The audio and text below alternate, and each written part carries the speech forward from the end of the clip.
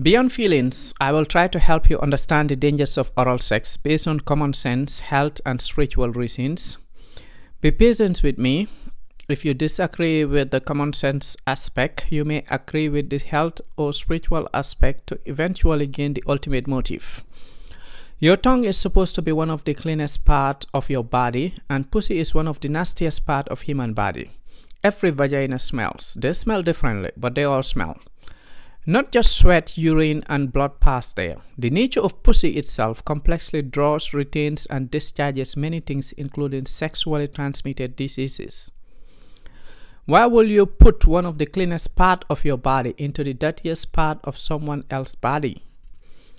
I wouldn't want my tongue in my armpit after the cleanest wash. A rude feminist may try to remind us we all came from that nasty thing. Please tell her respectfully that was not your choice, and it doesn't change or even seek the mentioned facts, and refer her to me. If she insists, ask her why is the baby's tongue protected from licking her, why babies come with some level of protective coverings, and why do we wash babies when they exit from her if it was super clean. What is wrong in picking your nose with your tongue or your finger or wiping your ass with your hands? Common sense. In sex, your mind does not fully function. It is scientifically proven we feel less pain during sex. So you may not feel it is nasty, especially if ignorance retains the practice as culture or normal. Sometimes you have to grow from what you found, and only dummy followers copy without reasoning. Oral sex existed in the white world, but is foreign to almost all other races. Due to Western dominance, many people follow and never question what is acceptable in the white world. All races are heavily practicing oral sex, but the black male is perhaps the species that reject the culture more than any species. The black women are increasingly not just accepting it as normal, but demanding it with pressure and misleading lies. I will justify my claim later. On health reasons, the tongue is not just one of the most sensitive parts, but a channel to the whole body. Homeopathic is a respectable field of medicine. Most homeopathic medicines are placed under the tongue for quick and deepest penetration into the body, among other things.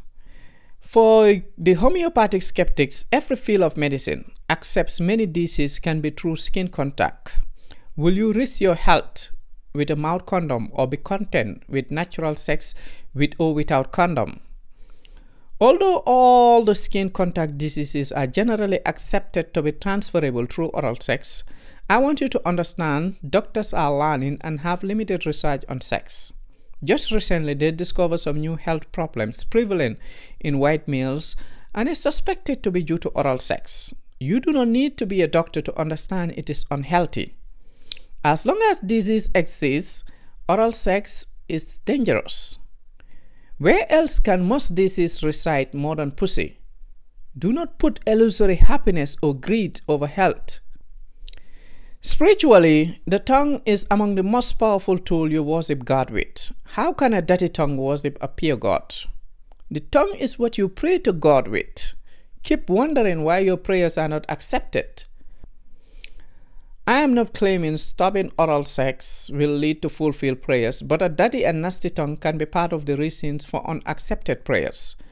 Obviously, stop talking evil, stop eating evil, including stop eating pussy, may help. The tongue is among the top distinction between human and other creatures. So next time you say, "Thank you, God, for giving me life," maybe many animals may be thanking God more than you for having life. When you say, "Thank you for making me human," ask yourself if human tongue is not super special and needs to be guarded from nasty things. God even clothed or covered the tongue as a sign.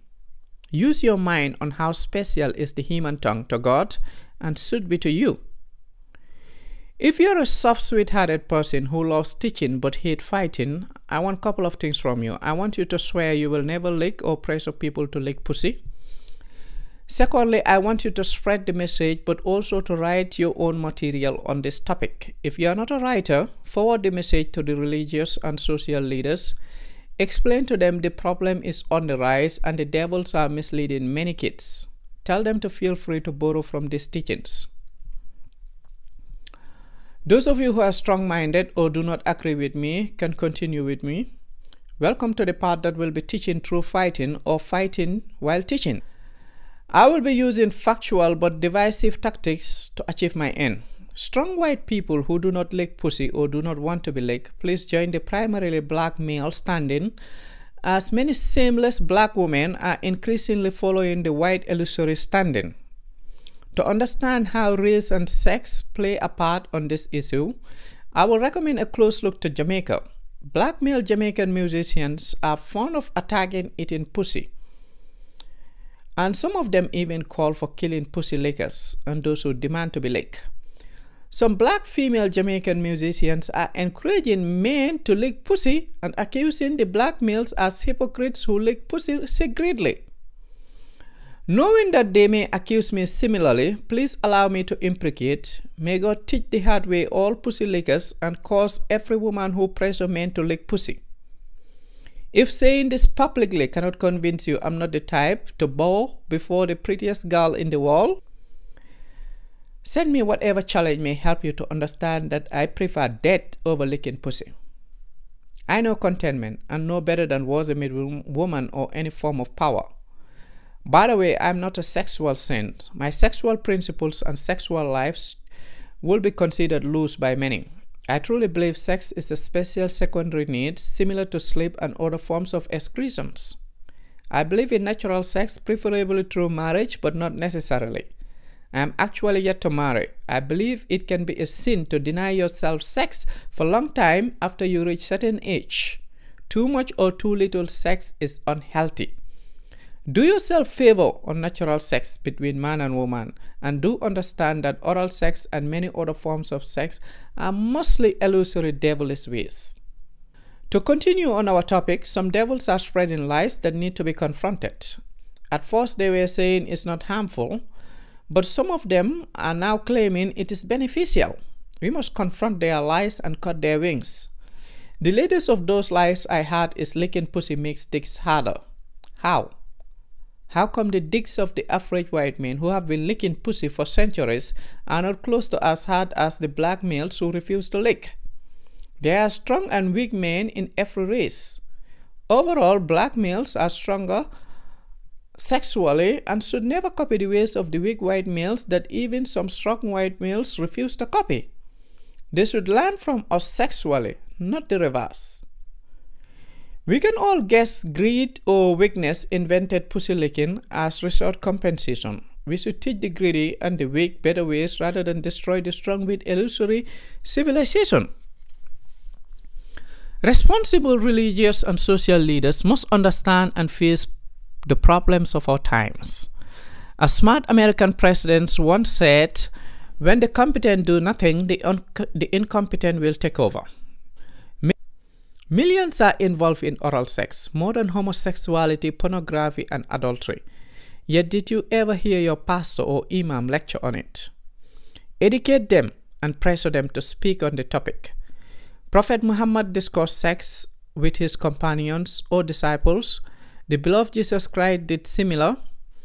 Now we have new problems. We cannot ignore them, pretending they do not exist. Sexually, women are more powerful than men. The extreme Western matriarchal claims women should not be pressured or forced sexually under no circumstances. I am also saying men who do not want to lick pussy should not be pressured. Proportionately, some forms of sexual pressure from women is equivalent to force. We need to try to respect the beauty in mutual and learn from each other. I have absolutely no doubt that there is no tongue that can satisfy like the average blessing of a black male love. And there are some other benefits through natural sex. If I can comfortably give you 30 to 60 minutes of natural good loving, I expect you to be happy or at least be content unless you are a greedy whore that prefers lesbian tongue. I will have to stop here due to YouTube's time limits, but we'll continue the fight some other time. If you are among those who sincerely repent, may God forgive you and lead you to help others. May God cause those who spread the lie that pussy licking is harmless. May God cause those who demand pussy licking through pressure or encourage it in any way. May God bless soul of Trinity.